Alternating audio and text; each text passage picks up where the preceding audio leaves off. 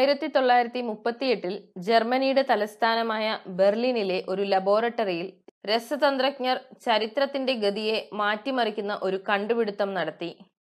അവർ uranium ആറ്റത്തെ വിഭജിച്ചു. Nuclear fission ആയിരുന്നു ആ കണ്ടുപിടുത്തം. ആരൊക്കെയാണ് ആ ശാസ്ത്രജ്ഞർ?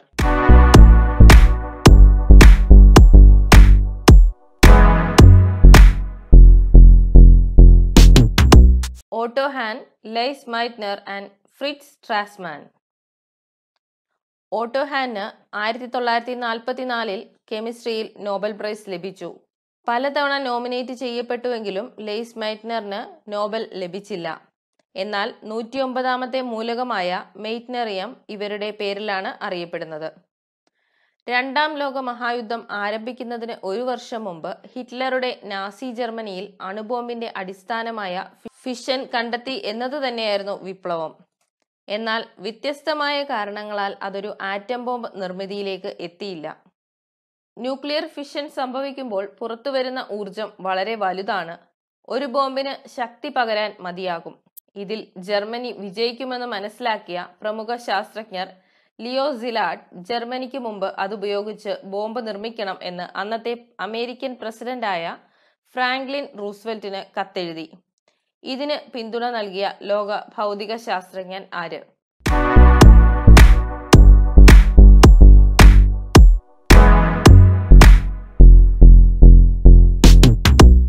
Albert Einstein.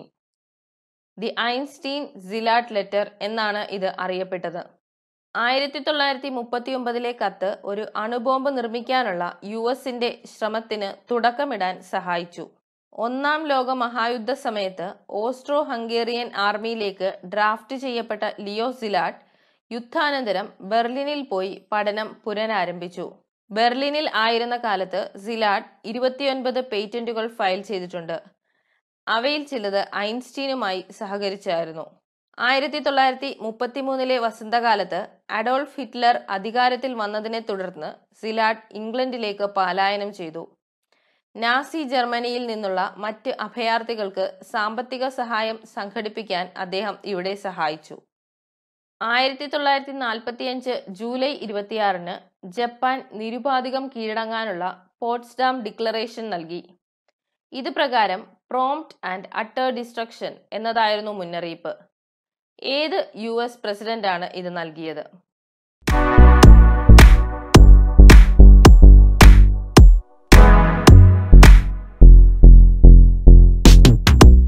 Harry S Truman. On July 29, the Japanese government rejects the Potsdam surrender demand. United States President Harry S. Truman, United Kingdom Prime Minister Winston Churchill, and the Chairman of China, Chiang Kai-shek, issued the document. ആണവായുധം ഉപയോഗിച്ചുള്ള ലോകത്തെ ആദ്യത്തെ ആക്രമണം August 6, 1945 Hiroshima time 8:15 ജപ്പാനിലെ ജനവാസ പ്രദേശമായ ഹിരോഷിമയിൽ സംഭവിച്ചു. American ബോംബറാണ് 4400 kilogram ഭാരമുള്ള uranium gun type bomb വർഷിച്ചത്. Little boy എന്ന് പേരിട്ട് വിളിച്ച ഇത് നഗരത്തിന് 1500 അടി ഉയരത്തിൽ വെച്ച് പൊട്ടിത്തെറിച്ചു. ഇതിനായി ഉപയോഗിച്ച വിമാനത്തിന്റെ പേരെന്ത്?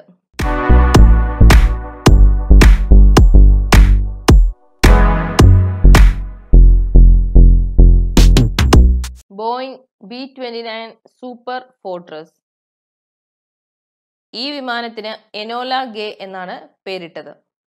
ബോംബിങ്ങിനായി ഉപയോഗിച്ച ബോയിങ് B-29 സൂപ്പർ ഫോർട്രസ് അഥവാ എനോല ഗേ വിമാനം നിയന്ത്രിച്ചിരുന്നത് colonel Paul W. Tibbets, captain Robert A. Lewis എന്നിവരായിരുന്നു. എനോല ഗേ എന്ന പേരിന് ഇവരിൽ ഒരാളുമായി ബന്ധമുണ്ട്. എങ്ങനെ?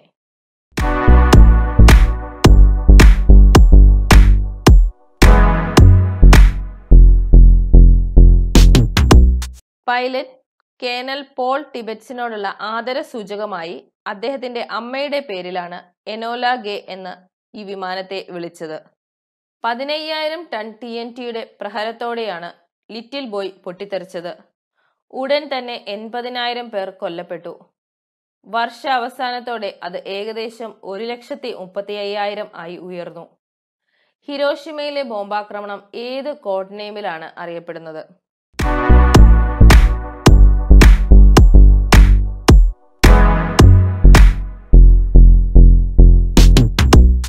ഓപ്പറേഷൻ സെന്റർ ബോർഡ് 1 എന്ന രഹസ്യനാമത്തിലാണ് അറിയപ്പെട്ടിരുന്നത്.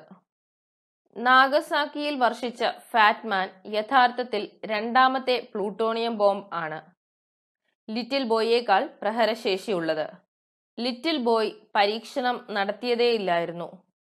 പ്ലൂട്ടോണിയം ബോംബിന്റെ പരീക്ഷണത്തിന്റെ പേരെന്ത്?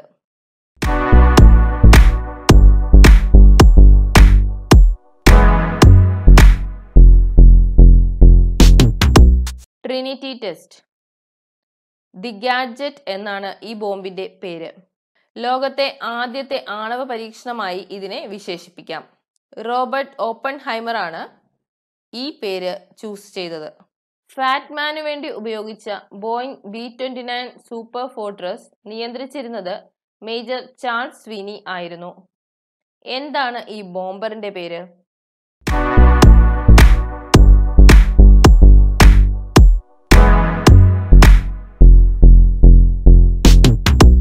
Box car.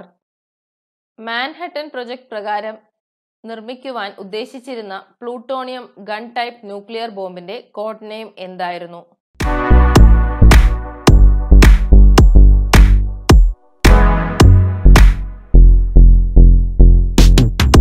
Thin man. Thin man was eliminated 4 months later because of the plutonium-240 contamination problem. Hiroshima, കൊക്കൂറ, നീഗാട്ട and Nagasaki എന്നീ മുൻഗണനാ ക്രമത്തിലാണ് ബോംബാക്രമണത്തിന്റെ ടാർഗറ്റ് നിശ്ചയിച്ചിരുന്നത്. എന്നാൽ ഓഗസ്റ്റ് 9 രണ്ടാമത്തെ ആക്രമണത്തിൽ കാലാവസ്ഥ അനുകൂലമല്ലാത്തതിനാൽ സെക്കൻഡറി ടാർഗറ്റായ നാഗസാക്കിയെ തിരഞ്ഞെടുത്തു. എന്തായിരുന്നു ഫാറ്റ്മാന്റെ ഭാരം?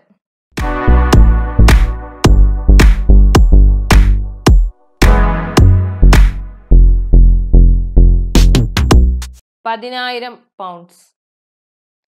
ഹിരോഷിമയിൽ ഉപയോഗിച്ചതിനേക്കാൾ കൂടുതൽ പ്രഹരശേഷി, 10,000 പൗണ്ട്സ് ഭാരം, 22 കിലോ ടൺ ബ്ലാസ്റ്റ് ജനറേറ്റ് ചെയ്യാൻ തയ്യാറാക്കപ്പെട്ടത്.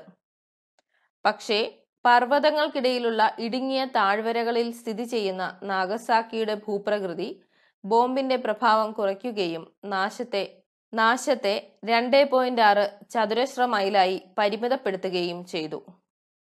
Straight flush, ജാബിറ്റ് 3 and full house എന്നിവയും ഓഗസ്റ്റ് 6 ചരിത്രത്തിൽ സ്ഥാനം പിടിച്ച വിമാനങ്ങളാണ്. ഇവരുടെ ദൗത്യം എന്തായിരുന്നു?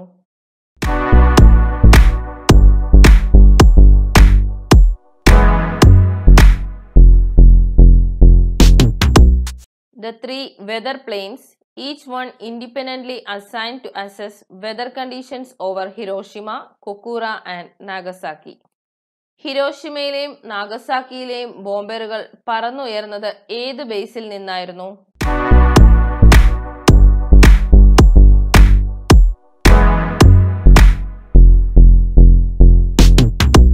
ടിനിയൻ ഐലൻഡ്. ജപ്പാനിലേക്ക് ബോംബർ വിമാനങ്ങൾ പറത്തിയ ഫോർവേഡ് ഓപ്പറേഷൻ ബേസായി ടിനിയൻ പ്രവർത്തിച്ചു. ഹിരോഷിമയിൽ വർഷിച്ച ലിറ്റിൽ ബോയുടെ അണുബോംബ് ഘടകങ്ങൾ ടിനിയയിൽ എത്തിക്കുന്നതിനായി അമേരിക്കൻ നാവികസേന ഉപയോഗിച്ച ഈ കപ്പലിന് വലിയ ദുരന്തം സംഭവിച്ചു. കപ്പലിന്റെ പേരെന്ത്?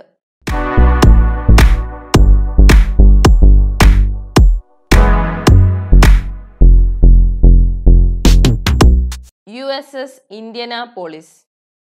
Shortly after midnight on July 30, 1945, USS Indianapolis was torpedoed by a Japanese submarine and sank quickly. Nearly 800 of her 1,200 crew members lost their lives, many allegedly to shocks. ആണവ ആയുധങ്ങളുടെ വിനാശകരമായ ശക്തിക്ക് കാരണം ബോംബുകളുടെ nucleus വിഘടിക്കുമ്പോഴുള്ള sudden release of energy ആണ്. Atomic number 92 ആയ chemical element ആണ് uranium. പ്ലൂട്ടോണിയത്തിന്റെ atomic number 94. ആവർത്തന പട്ടികയിൽ യുറേനിയത്തിന് മറ്റൊരു പ്രത്യേകതയുണ്ട്.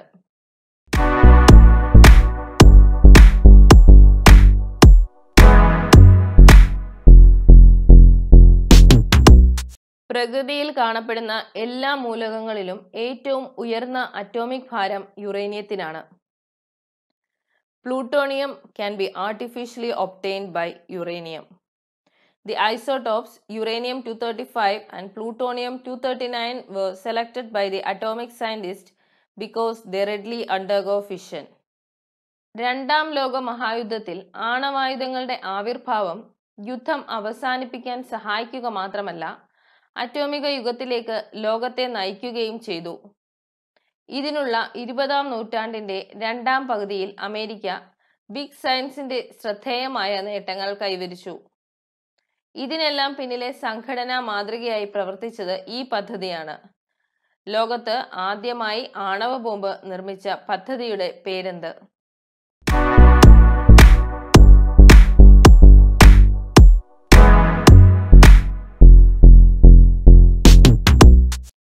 Manhattan project. മാൻഹട്ടൻ പദ്ധതിയുടെ വിജയത്തിന് ശേഷം ലോകത്തെ വിവിധ ഗവൺമെന്റുകൾ ശാസ്ത്രത്തിന്റെ മുഖ്യ രക്ഷാധികാരിയായി മാറി. ശാസ്ത്ര സ്ഥാപനത്തിന്റെ സ്വഭാവം നിരവധി പ്രധാന മാറ്റങ്ങൾക്ക് വിധേയമായി. ശീതയുദ്ധകാലത്ത് യുണൈറ്റഡ് സ്റ്റേറ്റ്സിലും സോവിയറ്റ് യൂണിയനിലും, ഇത് പ്രത്യേകിച്ചും മറ്റു പല രാജ്യങ്ങളിലും ഒരു പരിധിവരെ മാറ്റമുണ്ടായി. ആണവായുധത്തിന്റെ ശാസ്ത്രീയ പരീക്ഷണങ്ങൾ നടന്ന മാൻഹട്ടൻ പ്രൊജക്ടിന്റെ ലോസ് അലാമസ് ലബോറട്ടറിയുടെ ഡയറക്ടർ.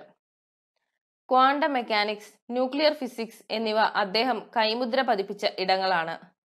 ഈ വ്യക്തിയെ തിരിച്ചറിയുക.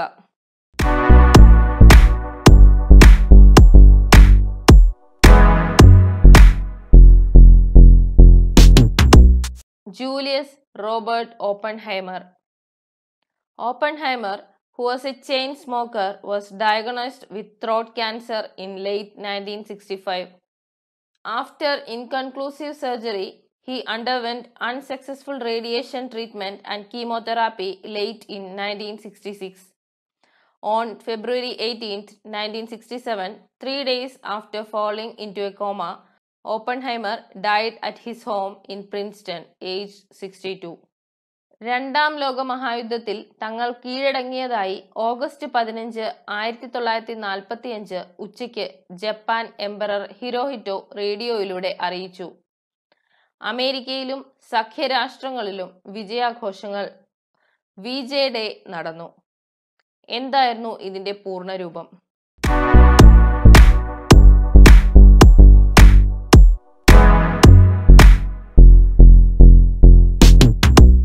Victory in Japan.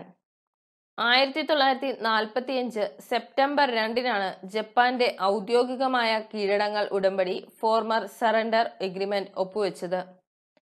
എവിടെ വെച്ചാണിത് നടന്നത്?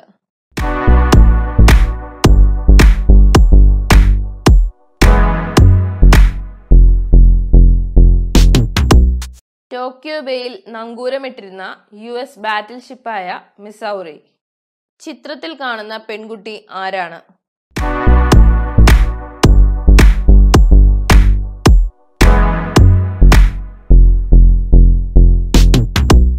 Sadako Sasaki was a Japanese girl who became a victim of the atomic bombing.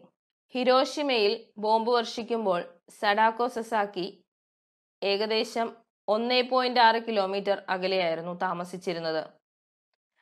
അവർ ഇന്ന് ഓർമ്മിക്കുന്നത് മരണത്തിന് മുമ്പ് 1000 ഒറിഗാമി കൊക്കുകൾ ഉണ്ടാക്കിയ കഥയുമായി ബന്ധപ്പെട്ടാണ്. അവരുടെ 12ാമത്തെ വയസ്സിൽ ഒക്ടോബർ 25, 1955 അവർ മരണപ്പെട്ടു. ചിത്രത്തിൽ കാണുന്നത് ഹിരോഷിമ നാഗസാക്കി ബോംബിങ്ങിലെ സർവൈവിംഗ് വിക്ടിം ആണ്. ഇവരെ വിശേഷിപ്പിക്കുന്ന ഒരു ജാപ്പനീസ് വാക്കുണ്ട്.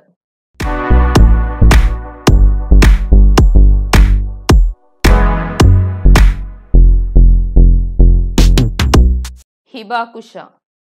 ആഗോള അംഗീകാരത്തിന്റെ പരകോടിയായ നോബൽ പുരസ്കാരത്തിന് 3 തവണ നിർദ്ദേശിക്കപ്പെട്ടു.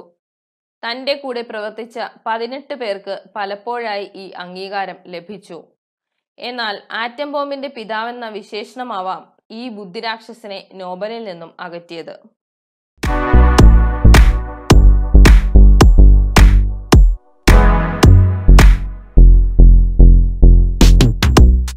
Robert Oppenheimer. Oppenheimer was nominated for the Nobel Prize for Physics 3 times, in 1946, 1951 and in 1967. ചരിത്രകാരനായ ജെയിംസ് കുനേറ്റ്ക എഴുതിയ പുസ്തകമാണ് ദി ജനറൽ ആൻഡ് ജീനിയസ്.